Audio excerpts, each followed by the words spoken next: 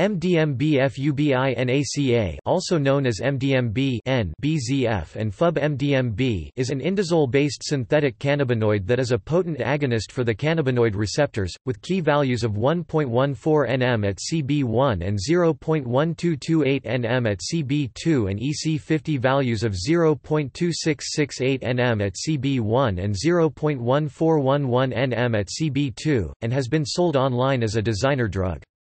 Its benzyl analog instead of 4-fluorobenzyl has been reported to be a potent agonist for the CB1 receptor key.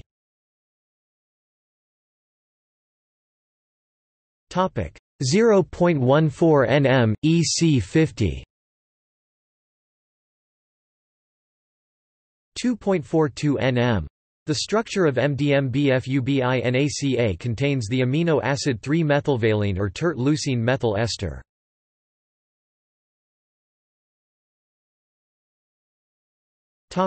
Side effects. There have been a large number of reported cases of deaths and hospitalizations in relation to this synthetic cannabinoid, mainly in Russia and Belarus. MDMB-FUBINACA was first reported in 2014 and quickly gained a reputation as the most deadly synthetic cannabinoid drug sold to date.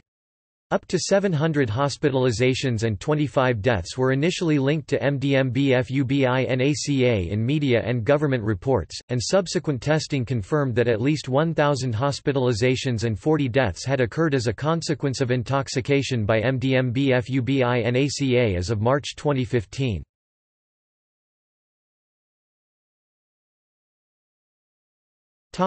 Legal status.